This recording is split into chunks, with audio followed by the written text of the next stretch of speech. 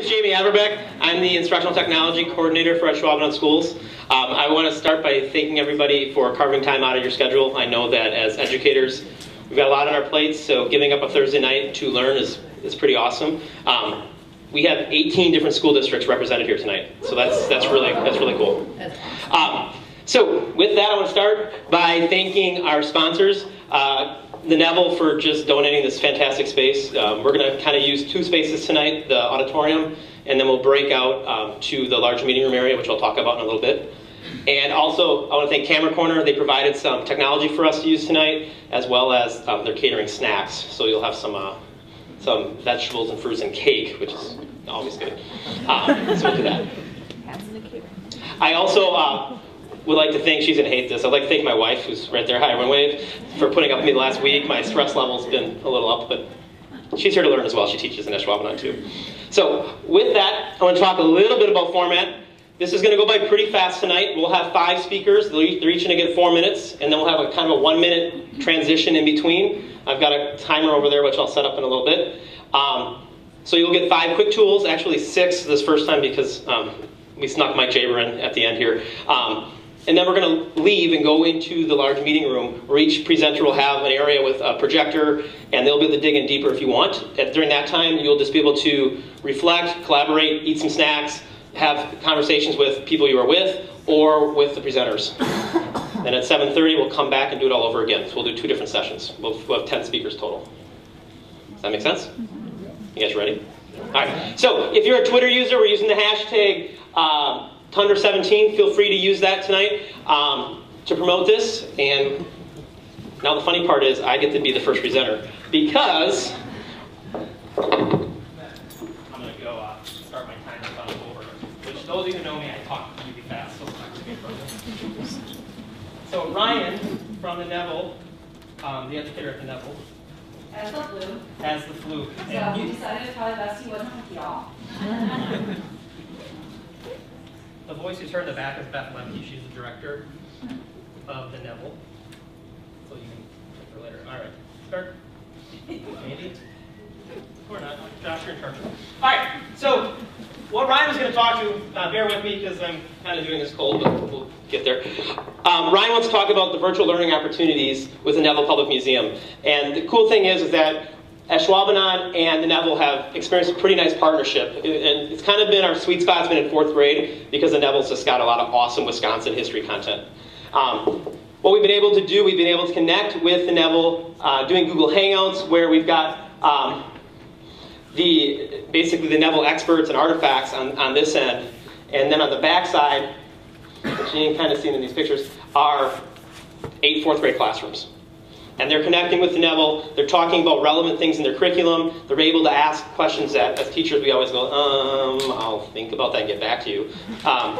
They know the answers. And the neat thing is, the first year, we really just kind of picked high-interest items. This last year, we really dug into what was curricularly appropriate and how to really add on to the curriculum. And it's been awesome. Ryan came to our 5th grade Civil War reenactment, and you would have thought he was a member of One Direction because all the 4th graders were like, hey, Ryan! They all knew exactly who he was. So the neat thing with the Mondo Pad, which you'll see in the breakout room, is they're kind of mobile. And they got a lot of cool things up in collections. How many pieces do you think you have? I'm just putting you on the spot. We have almost 1 million film negatives and well over 350,000 three-dimensional objects. So depending on what you're covering in social studies, I'm guessing they have something that's going to be relevant. They're pretty awesome. So they've been in the main gallery, they've been up in collections, they've been in front of a suit of armor, they've been all over the place. It's been a really cool experience. So some examples, some of the things that we really connect to culture. The technology of the past and future was awesome. What they did is they took the iPhone and they showed everything that the iPhone can do and what that looked like in like 1924, what that looked like in 1940. And it was pretty interesting to the kids to see how spoiled we are now. The Mysteries of Ancient Egypt, and also they did that, I'm trying to think what they called it, like Curiosities or Oddities. They did it right around October, so we looked at a lot of mummified things, and that was, again, very interesting to the kids. And it's been a really, really great partnership, and I'll just give you a little tiny clip here.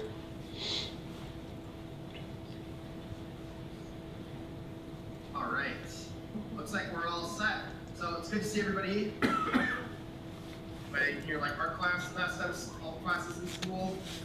If you do, we have a lot of really cool artwork. We tend to have a lot of that after the holidays. So that's a great time to come see us if you like to see some really cool artwork. We also do. All right, so just real quick, if you're not familiar with Google Hangouts, it's fantastic because you can have so many kids involved, and they're really good at making sure they take questions from the kids and really catering towards what we need. It's just a great example of how to leverage our community. I mean, the Neville's been awesome. Jen's going to talk about it a little bit. Tomorrow, we're going to be using virtual things out at Fallen Timbers. There's a lot of just great resources in our community.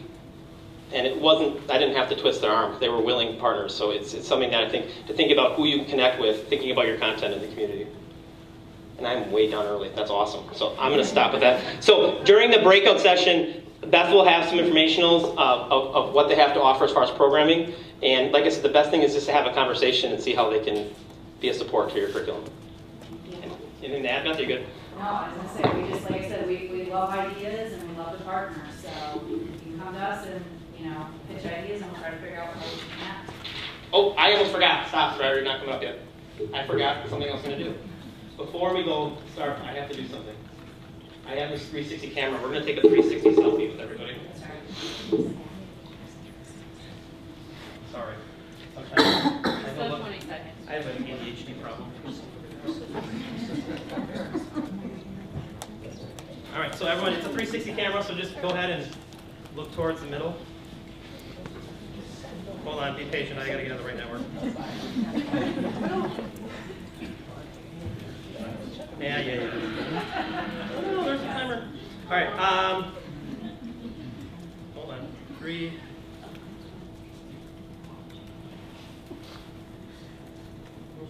All right. Ready? 3, 2, 1. And that's it. All right. We'll show it later. All right. Thank you. Jason, you're on. You got to fast forward something.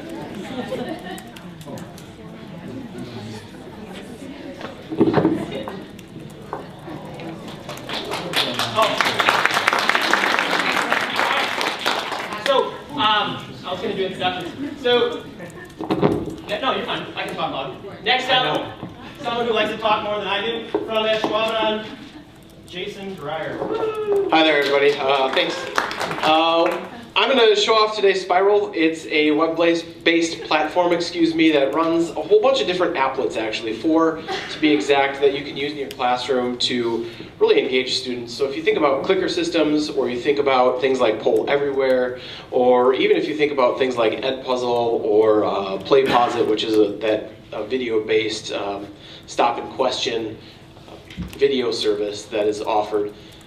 This is all of that rolled into one website that's really easy to use, that kids can use their phones, they can use their laptops, they can use their tablets, they can use whatever they have available to them to log on. It's really actually pretty easy.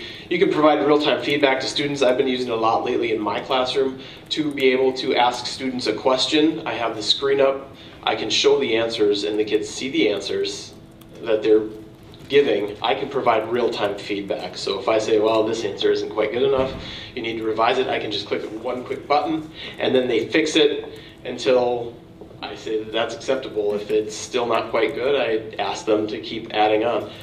So it's really nice. This is kind of what it looks like here. Jamie, you moved my clock on me, so I gotta sneak out there, but that's fine, I got it.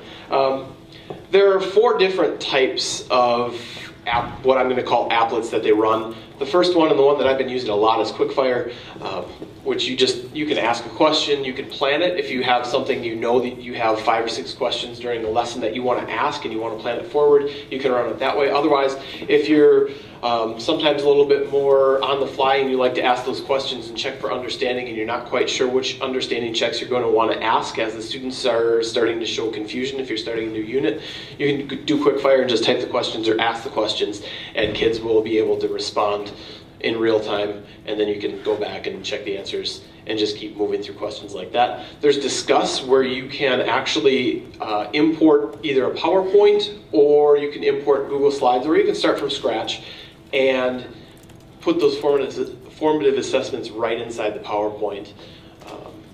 In doing so, it's kind of nice because it's all right there on the website. It imports everything for you, but it does make your slideshows a little bit smaller, so if you've got limited presentation area, it might be a little bit more difficult to do that.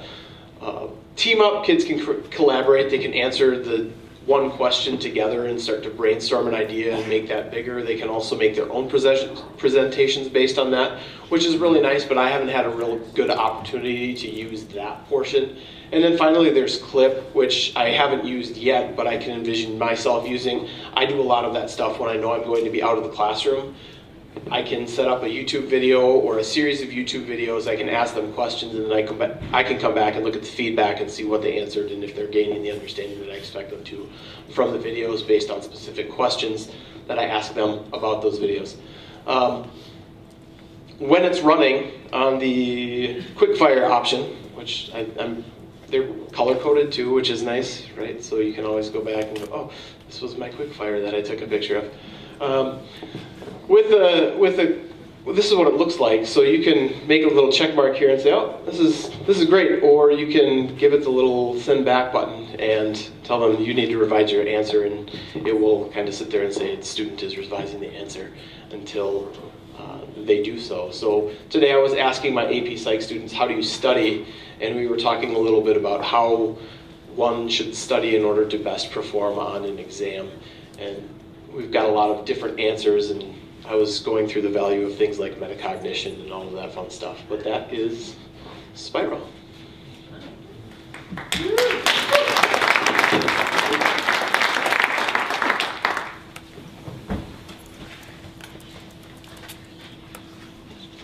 All right, thank you, Jason. Our next presenter from the Greenville Public Schools is Rebecca Gothier.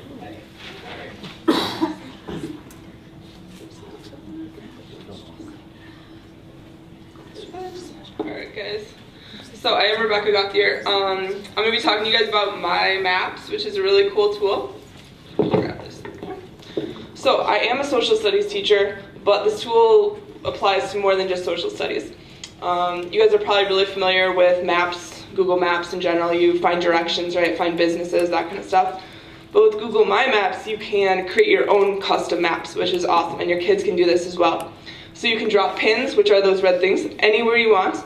You can search for them by a location, or you can just drop them at wherever you'd like. And then on those pins, you can add titles and text. You can add pictures and videos as well, which works out really well for kids because they love adding that kind of stuff. Then you can create shapes. So if you want to look in a specific area, you can create a shape around that. And then you can create like lines, or I don't know, you can measure different distances with that. And then within that shape, you can also find like area and perimeter, which math people, like, that's awesome for, to be able to see. And then another cool feature is that there are different layers. So within each layer, you can have different pins for different categories or whatnot that you would want the kids to be able to see.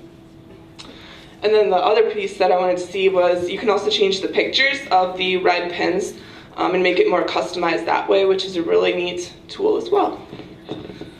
Alright, so I'm going to show you a few examples that I've done with my kids. I've taught every subject at some point. I'm normally a middle school teacher, but this would apply. You could do it with high schoolers. You could bring it into an elementary classroom very easily as well. So in ELA, I was thinking like lit trips would be perfect. You could take the setting of a story or a book that you're reading and be able to plot the setting, the plot, all of that right on a Google My Map. Also with science, I've seen it used for like natural disasters, and I'll show you an example here quickly. So they were looking at different volcanoes around the world, and each of these pins, when you click on them, would bring up information about that volcano. And then notice some of them change the pins, and you can make them different colors or pictures or shapes. Lots of customization there. Show you an example that I've done with geography. Oh, except I didn't share it apparently. Okay, well with this, my kids are actually going to be starting this Monday, but it's one that I've used last year as well. It goes with my China unit, and so kids look at a region of China, and then they pull out different information about the government, the geography, fun festivals, foods, wildlife, lots of different things. and then they put different pins on and pictures and videos and whatnot. I've also used this with history a little bit about like major events. We've looked at battles, Battle of Thermopylae we just did this week, so my kids have used it that way as well. And then again for math, we've done area and perimeter. I don't know why those are not sharing, but anyways. And then I've also done some app smashing with this too, where I use like amazing race activities, which if you're interested in, we can talk about that in the other room later. But yeah. And then we can also use this collaboratively, which is awesome. So you can share this with other students or with other teachers, and you can work on this all together. So that's an awesome feature as well. And then lastly, it's really great for personal use. My husband Josh and I, we went to Boston this summer, and so before we went, we wanted to try some different places. And so we pinned that all beforehand, and then it was really easy to be able to locate where we wanted to go when we were out there, so we didn't have to do as much research. But yeah, so that is Google My Maps. A really brief overview. Nice work. Really fast.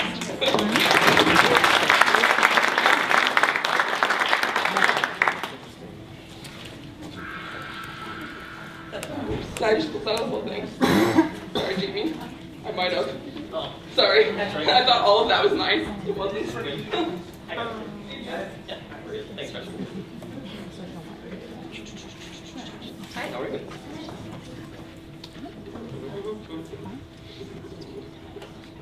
Yeah, no, we'll be good. This is not even your performance.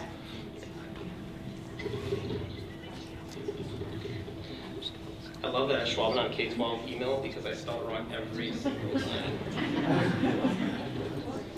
Appleton stole the ASD version.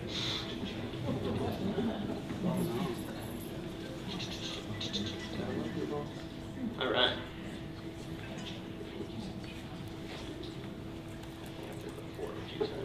I'll let you click while you're counting.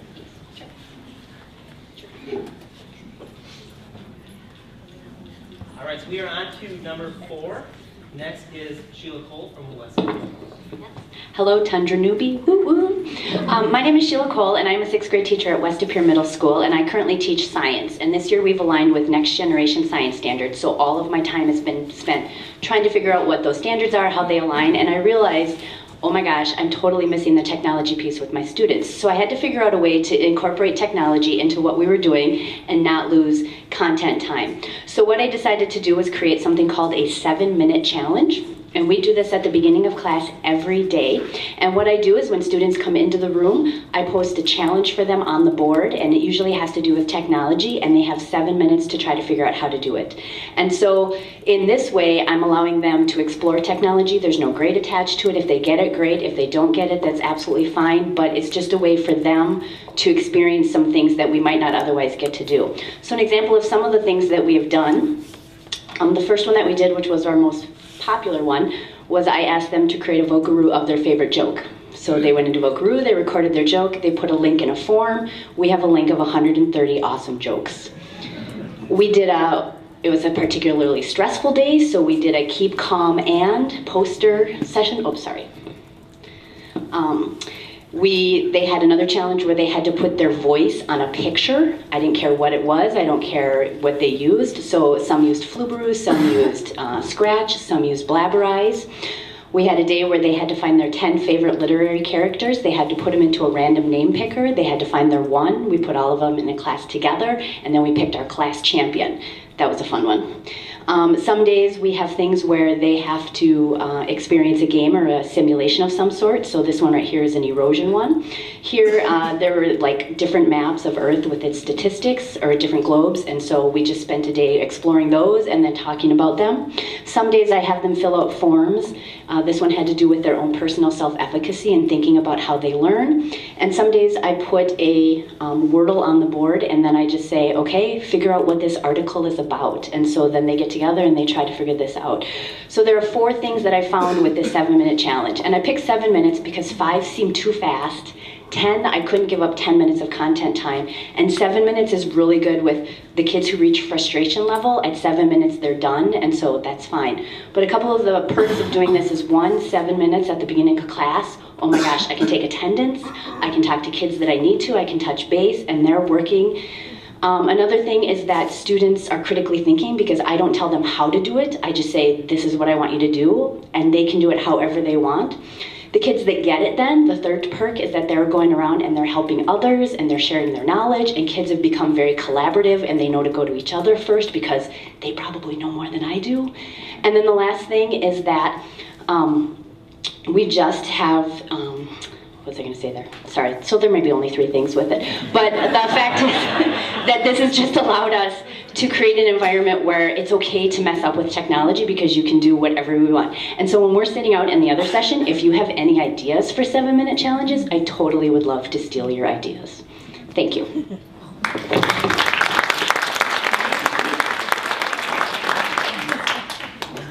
How you're going to get 7 minutes into 4 minutes, but 7 is We're on to our last kind of ish tool slimmer tool of this session. So with our 5th tool, we have Adrian Burns from the Unified School District of De Pere. Hi, I am a 7th grade math teacher, and I was told that more math teachers are wondering how they can start getting more technology into the math classes. And Desmos is the way to do it. I absolutely love Desmos. I'm excited to share it with you. My students are excited every day that we get to do it. If I wait too long, they remind me that it's been a while since we've done a Desmos activity.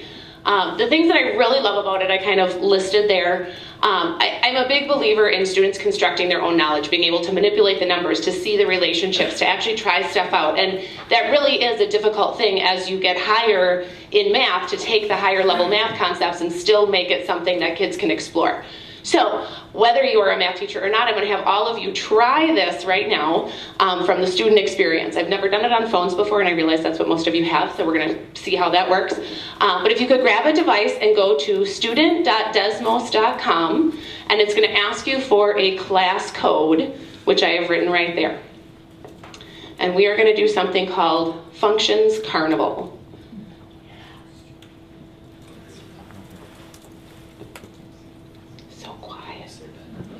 Focused. Now, Functions Carnival is not something I created. What I love about Desmos is there is a fabulous Desmos team that works on creating all of these wonderful activities. So I'm able, as a teacher, to just go in and preview them. I can use them as they are. I can edit them. I can create my own. And it's easy for me to be able to think about what we're learning and find a Desmos activity for it. When you get in there, it's going to have a little animation that you play, and it's going to ask you to sketch the graph of what's happening. And it's okay if you have no idea what it's talking about. You can sketch a smiley face, you can sketch your name, anything you sketch on that graph, it's going to show you if you're... You might have to scroll on your screen, just so you know. Oh, you have to scroll. And then it gives you a small screen warning. Is it okay with a small screen warning?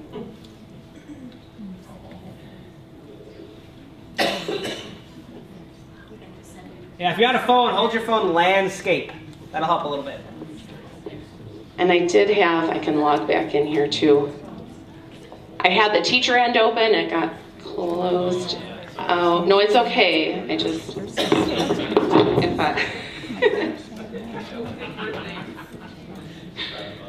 See, then you don't have the code when I do it. G5J4R.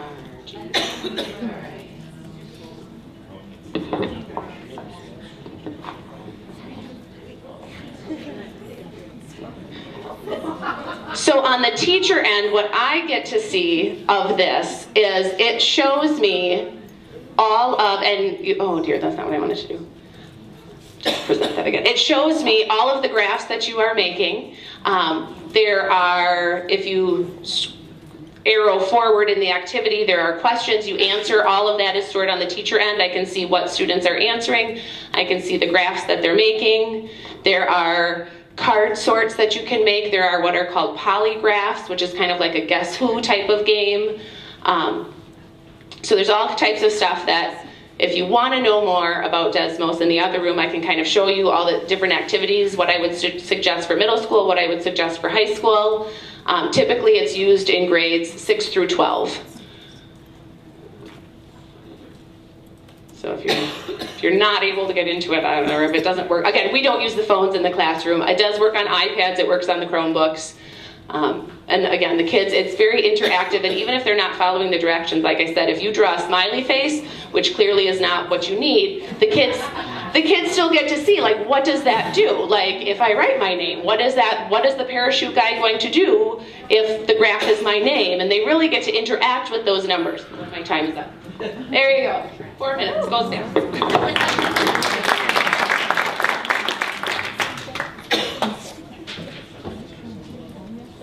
All right, so that is it for our 5 sessions. Mr. Jaber, you get the stage for a minute if you want. Now, I'll give you more than 2 minutes. I told you to give 2 minutes. All right. So before we break into the next group, I want to introduce Mike Jaber. Mike is the instructional technology, I don't want to give the wrong title, coordinator for the Sheboygan area school district. All of the things you see on the screen, Mike literally has on a table in the other room. My wife is not going to be happy with Mike because all of these toys I want. So with that, I'll shut up. Thanks for letting me crash the party here, Jamie. So I am a gadget person, and I love to bring gadgets into our district for not only our students, but our staff as well. And if you come over to my area, you are going to see some of the things that we use in our district. I'm just going to give you I'm going to talk like an auctioneer for a couple of minutes. So this double robot we use for homebound or hospital-bound students, it's basically a virtual student. So a student could be in the hospital or at home. They can control this device. I take it over to the school, and they actually go to school with this. They roll down the halls with their peers. They do spelling word, studying, things like that. So it's like they are there. And it's amazing. If you want to see it in action, I did bring this so you can see that. The Mayo is an arm gesture armband that actually measures the muscle contractions in your arm. And so as a teacher, I want to be hands-free. I could have this on. I could be controlling this presentation just by waving my arm. I can actually annotate. I can actually zoom in just by making gestures with my arm, which sends it to the computer that makes it amazing. So you got to come and check that out as well. The cue ball and the catch box. If you want kids to be engaged in the classroom, get one of these, because you throw these to the kids, not at them. You throw them to the kids, and they can talk into the top, and it magnifies or amplifies their voice. And if you want kids to just light up, even your shy kids, or the kids that talk really quiet, this is an amazing tool for them. I brought some robots. This was Cosmo, a great gift for your kids.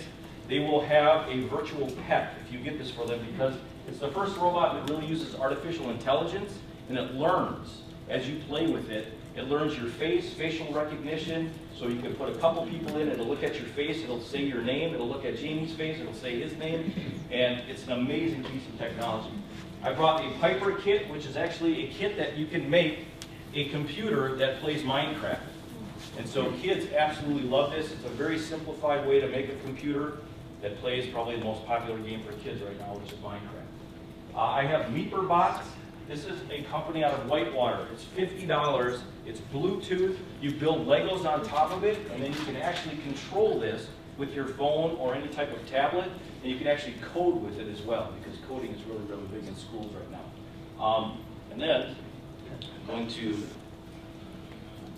This is a machine that I purchased and I brought, and there are only 3 of these in the United States. And if you are someone who loves music like I do, but I can't play it, this makes me feel like a musician, because I can play it with this. So you have to stop over. It's called the Mash Machine. Don't worry, you'll hear it. It is based out of Estonia, and it took me about 3 months to get this, but they were not using it in education at all. It was just being used commercially at trade shows to suck people to the booth, and then they would talk to them about their products. So I said, there is a market for education, and I'm going to bring it to education. So I am working with the company in Estonia, and I am bringing these to education, because I've taken them to schools, to conferences, and the kids, once they see this, they absolutely freak out.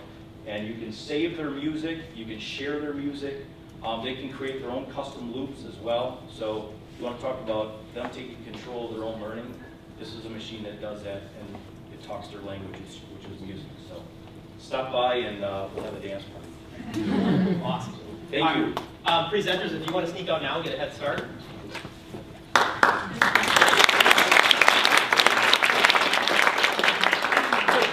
It is 7:03, so we didn't, not too bad. We're going to break out into the large section. Like I said, there's snacks, there's tables. It is absolutely unstructured, and you're going to, Mike, he's not lying. The math machine's really cool, so you got to play that a little bit. As well as this is the other presenters. I forgot to say, we are recording this, and I'm going to break it up and have it on the website, so you'll be able to reference this later. And if any of the presenters have any resources, we'll package that on the website as well. So you can leave your stuff in here if you want. Feel free to go to the large conference room, go out the back here, take a right, and you'll get in there to the snacks. It's time to just basically collaborate, talk to each other, and enjoy some snacks.